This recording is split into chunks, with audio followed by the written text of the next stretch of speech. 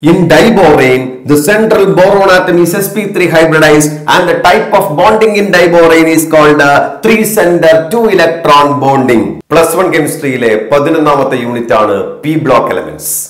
P block elements inde ella questions നും ഉത്തരം എഴുതാൻ പറ്റുന്ന രൂപത്തിലേക്കുള്ള അതിന്റെ ഫോക്കസ് ഏരിയ ഉൾപ്പെടെ ഷോർട്ട് കട്ടുകൾ ഉപയോഗിച്ചുകൊണ്ട് ട്രിക്ക് ഉപയോഗിച്ചുകൊണ്ടുള്ള ഈ വീഡിയോയിലേക്ക് എല്ലാവർക്കും സ്വാഗതം. The elements in which valence electrons are filled in the p subshell are called p block elements. P block elements group 13 മുതൽ group 18 വരെയുള്ള ഗ്രൂപ്പ്സ് ആണ് P ബ്ലോക്കിൽ വരുന്നത്. നമുക്ക് ഫസ്റ്റ് ഇയറിന്റെ പ്ലസ് 1ന്റെ ടോപ്പിക്കിൽ ഗ്രൂപ്പ് 13ഉം ഗ്രൂപ്പ് 14ഉം ആണ് പഠിക്കാനുള്ളത്. അതുപോലെ തന്നെ ബാക്കിയുള്ള ടോപ്പിക് സെക്കൻഡ് ഇയർ ആണ് വരുന്നത്.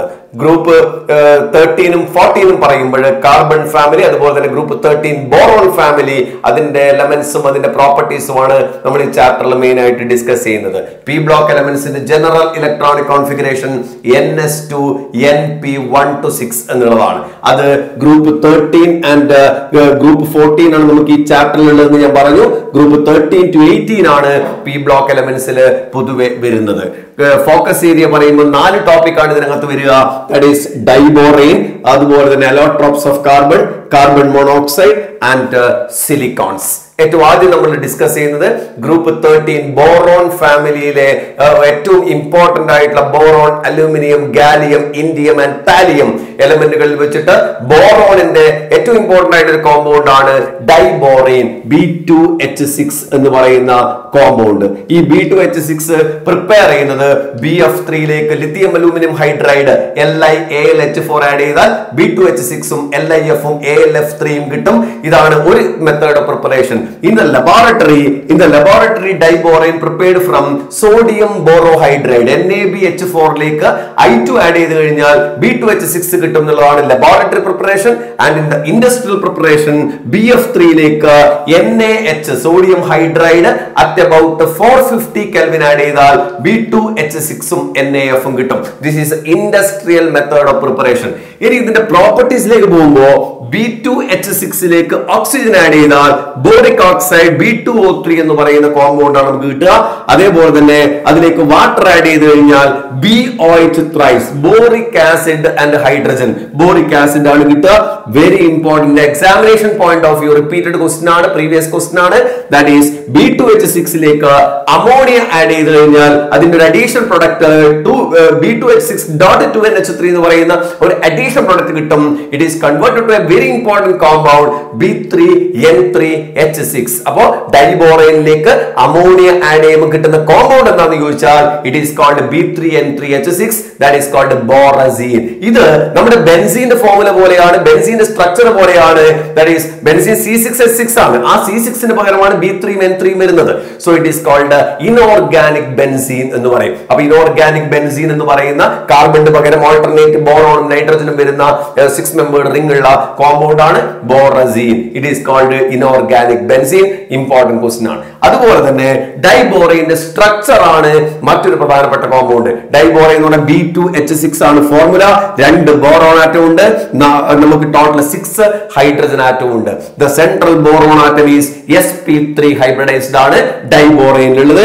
ഈ 4 ഹൈഡ്രജനെ നമ്മൾ വിളിക്കുന്ന പേരാണ് ടെർമിനൽ ഹൈഡ്രജൻ എന്ന് വിളിക്കുന്നത്. അത് നോർമൽ കോവാലന്റ് ബോണ്ട് ആണ്. That is called terminal hydrogen. എന്നാൽ ഈ മിഡിൽ വരുന്ന 2 ഹൈഡ്രജനെ ബ്രിഡ്ജിംഗ് ഹൈഡ്രജൻ എന്ന് വിളിക്കും. ആ ബ്രിഡ്ജിംഗ് ഹൈഡ്രജൻ ഉണ്ടാക്കുന്ന ബോണ്ടാണ് ഈ ഡൈബോറേനിലുള്ള ബോണ്ടിങ് എന്താണെന്ന് ചോദിച്ചാൽ 3-center 2-electron ബോണ്ട് ആണ്. 3-center 2-electron ബോണ്ട് ആണ് ഡൈബോറേനിലുള്ളത്.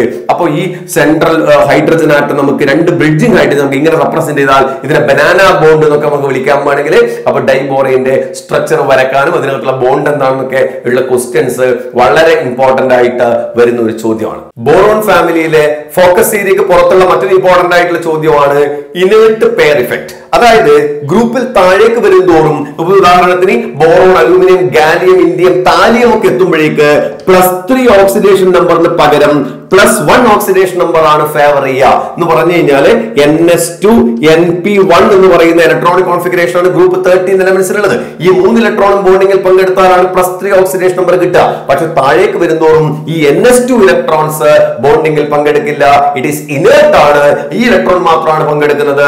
That is called inert pair effect. ഈ paired electron does not take part in the bonding എന്നുള്ളതാണ് ഇനേർട്ട് പെയർ ഇഫക്ട്. അതിന്റെ ക്വസ്റ്റ്യൻ വരുമ്പോൾ thallium combined with chlorine to form 2 compounds നമുക്ക് പറയാം. +3 ആണെങ്കിൽ TlCl3 ആണ്, +1 ആണെങ്കിൽ TlCl ആണ്. പക്ഷെ ഈ കോമ്പൗണ്ട് മാത്രമാണ് സ്റ്റേബിൾ ആയിട്ട് വരുന്നത്. Because താലിയത്തിന് down the group lower oxidation number is more preferred than higher oxidation number. ഇതേപോലെ തന്നെ group 14 carbon ഫാമിലിക്കകത്ത് carbon, silicon, ജർമാനിയം, tin, ലെഡിലേക്ക് എത്തുമ്പോഴേക്ക് ലെഡിനും ഇതേപോലെ അവിടെ +4ഉം +2 ആണ് വരിക. ഇതേപോലെ +3ഉം +1ഉം പറഞ്ഞതുപോലെ +4ഉം +2ഉം വരുമ്പോ അവിടെ +2 ആണ് ലെഡിനൊക്കെ മോർ ഫേവറബിൾ ആയിട്ട് വരുന്നത്. ഇനേർട്ട് പെർഫെക്റ്റ് ഓർമ്മിച്ച് വെക്കാവുന്ന മറ്റൊരു ചോദ്യമാണ്. രണ്ടാമത്തെ ടോപ്പിക് ആണ് കാർബൺ ഫാമിലിയിൽ വരുന്ന ഒരു ക്വസ്റ്റ്യൻ ആണ് അലോട്രോപ്സ് ഓഫ് കാർബൺ. കാർബണിന്റെ രൂപാന്തരത്വം എന്ന് പറയും. ഒരു എലമെന്റ് ഒന്നിൽ കൂടുതൽ ഫോമിൽ എക്സിസ്റ്റ് ചെയ്യുന്നതിനെയാണ് അലോട്രോപ്സ് എന്ന് പറയാ. കാർബണിന് 2 അലോട്രോപ്സ് ആണ്. ക്രിസ്റ്റലൈൻ വെറൈറ്റി ഉണ്ട്, അതുപോലെ തന്നെ അമോർഫസ് ഫോം ഉണ്ട്. അമോർഫസ് ഫോം എന്ന് പറയുന്നത് കോൾ, കോക്ക്, ലാംപ് ബ്ലാക്ക് എന്നൊക്കെ പറയുന്ന അമോർഫസ് വെറൈറ്റി ആണ്. നമുക്ക് പഠിക്കാനുള്ളത് ക്രിസ്റ്റലൈൻ അലോട്രോപ്സ് ആണ്. That is called diamond, graphite and fullerene. Diamond എന്ന് പറയുന്നത് carbon atom is sp3 hybridized ആണ്. It is the hardest naturally occurring compound of carbon. അതിന്റെ ടെട്രാഹീഡ്രൽ ഷേപ്പ് ആണ്, റിജിഡ് ആണ് മോളിക്യൂള്. അപ്പോൾ അതിന്റെ പ്രോപ്പർട്ടീസ് ഒക്കെയാണ്, പിന്നീട് യൂസസ് ഒക്കെയാണ് നിങ്ങൾ ഓർമ്മിക്കേണ്ടത്. Diamond is used as abrasive, cutting tool ആയിട്ട് ഉപയോഗിക്കാം. മറ്റുള്ള യൂസസും അതിന്റെ ഓർമ്മിക്കണം. sp3 hybridized ആണ് കാർബൺ. എന്നാൽ in the case of diamond thermodynamically stable ആയിട്ടുള്ള അലോട്രോപ്സ് ഏതാണെന്ന് ചോദിച്ചാൽ അതിന് ഉത്തരം ഗ്രാഫൈറ്റ് ആണ്. രണ്ടാമത്തത് ഗ്രാഫൈറ്റിൽ കാർബൺ ആറ്റം sp2 hybridized ആണ്, ലെയർ ലൈക്ക് സ്ട്രക്ചർ ആണ്. അതുകൊണ്ട് ലൂബ്രിക്കൻസ് ഒക്കെ ആയിട്ട് ഉപയോഗിക്കുന്ന ഒരു കോമ്പൗണ്ട് ആണ് ഗ്രാഫൈറ്റ് എന്ന് പറയുന്നത്. അതുപോലെ തന്നെ മൂന്നാമത്തെയാണ് ഫുള്ളറിൻ. അത് അതിന്റെ C60 ഫുള്ളറിൻ ആണ് നമുക്ക് ഉള്ളത്. C70 ഉണ്ട്, C80 ഉണ്ട്. അപ്പൊ C60 ഫുള്ളറിൻസിന്റെ ഷേപ്പ് ആണ് ദാറ്റ് ഈസ് ബക്ക്മിൻസ്റ്റർ ഫുള്ളറിൻ എന്നുള്ളതാണ് അതിന്റെ ഷേപ്പ് പറയുന്നത്. ഫുട്ബോൾ ലൈക്ക് സ്ട്രക്ചർ ആണ് അതിനുള്ളത് എന്ന് പറഞ്ഞാൽ അത് കുറെ ഹെക്സഗണും കുറെ പെന്റഗൺസും കൂടിയാണ്. ഒരു C60 ഫുള്ളറിൻസിലെ 20 hexagon and 12 pentagons ആണുള്ളത്. Carbon atom is sp2 hybridized. It is the latest allotropic form of carbon on fullerenes. അപ്പൊ ഇതിന്റെ മറ്റുള്ള ആപ്ലിക്കേഷൻസും കാര്യങ്ങളുമാണ് അതിനകത്ത് ക്വസ്റ്റ്യൻസും അതും കൂടി ചേർത്ത് ഓർമ്മിക്കുക. കാർബണിന്റെ ഇമ്പോർട്ടന്റ് ആയിട്ടുള്ള മറ്റൊരു കോമ്പൗണ്ട് ആണ് കാർബൺ മോണോക്സൈഡ്. കാർബൺ മോണോക്സൈഡിന്റെ പ്രിപ്പറേഷൻ, അതിന്റെ പ്രോപ്പർട്ടീസ്, അതിന്റെ അപ്ലിക്കേഷൻ എന്നുള്ള നിലക്കാണ് ഇതിന്റെ പോയിന്റ്സ് വേണ്ടത്. Carbon react with oxygen, heated with oxygen to form CO, carbon monoxide. അതുപോലെ തന്നെ that is formic acid HCOOH, methanoic acid, sulphuric ആസിഡിന്റെ പ്രസൻസിൽ heat ചെയ്താൽ കാർബൺ മോണോക്സൈഡ് ആൻഡ് വാട്ടർ കിട്ടും. Industrially it is prepared. ഹൈഡ്രജന്റെ പ്രിപ്പറേഷനിൽ നേരത്തെ hydrogen എന്ന് പറഞ്ഞ ചാപ്റ്ററിലും കൂടി വന്നതാണ്. റെഡ് ഹോട്ട് കോക്ക് സ്റ്റീമുമായിട്ട് പാസ് ചെയ്ത് കഴിഞ്ഞാൽ at about 473 to 1273 Kelvin a mixture of carbon monoxide and hydrogen കിട്ടും. It is called water gas. It is also called synthesis gas ഒക്കെ hydrogen എന്ന് പറഞ്ഞ ചാപ്റ്ററിൽ പറഞ്ഞിട്ടുണ്ട്. അതുപോലെ തന്നെ ഇൻസ്റ്റെഡ് ഓഫ് സ്റ്റീമിന് പകരം നമ്മൾ എയർ ആണ് എടുക്കുന്നതെങ്കിൽ carbon react with air containing oxygen, nitrogen at about 1273 Kelvin we got a mixture of carbon monoxide and nitrogen.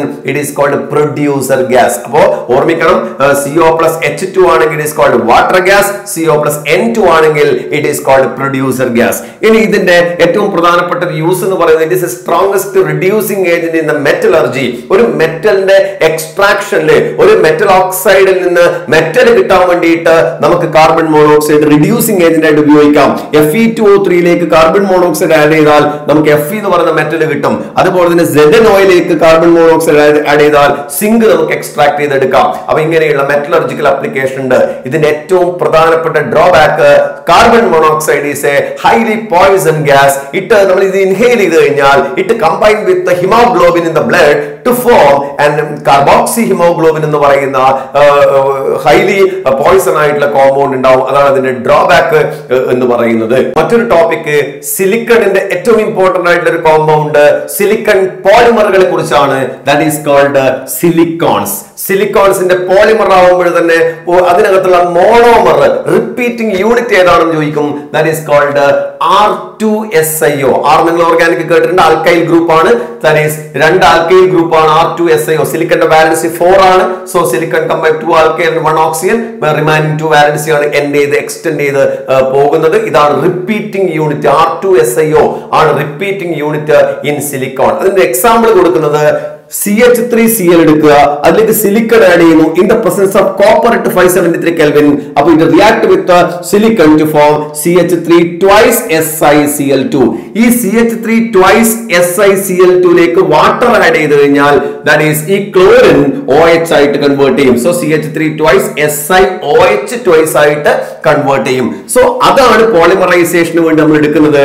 അപ്പൊ CH3 twice SiOH twice polymerisation നടത്തുമ്പോൾ അതിൽ വാട്ടർ റിമൂവ് ചെയ്തിട്ട് HOH കൂടി വാട്ടർ റിമൂവ് ചെയ്തിട്ട് നമുക്ക് കിട്ടുന്നതാണ് SiCH3CH3ON ടൈംസ് എന്ന് പറയുന്ന സിലിക്കോൺസ് എന്ന് പറയുന്ന പോളിമർ നമുക്ക് കിട്ടും. ഈ സിലിക്കോൺ പോളിമറിന്റെ പ്രോപ്പർട്ടീസും അതിന്റെ യൂസസും അത് ഹൈ തെർമൽ സ്റ്റെബിലിറ്റി ഉള്ളതാണ്, വാട്ടർ റിപ്പലിംഗ് ആണ്, അങ്ങനെയുള്ള പ്രോപ്പർട്ടീസും കൂടി ഓർമ്മിക്കണം. അപ്പൊ ഈ കോമ്പൗണ്ടുകളാണ് പ്രധാനമായിട്ടും ഫോക്കസ് ഏരിയ ഉൾപ്പെടെ ഈ ചാപ്റ്ററിൽ നമുക്ക് പഠിക്കാൻ വേണ്ടിയുള്ളത്. അപ്പൊ ഈ പി ബ്ലോക്ക് എലമെന്റ്സിന്റെ എല്ലാ ക്വസ്റ്റ്യനും നിങ്ങൾക്ക് അറ്റൻഡ് ചെയ്യാൻ വേണ്ടി കഴിയും. അപ്പോ മറ്റൊരു ക്ലാസ്സിൽ അടുത്ത വീഡിയോയിൽ നമുക്ക് മറ്റൊരു ടോപ്പിക്കുമായിട്ട് വീണ്ടും കാണാം.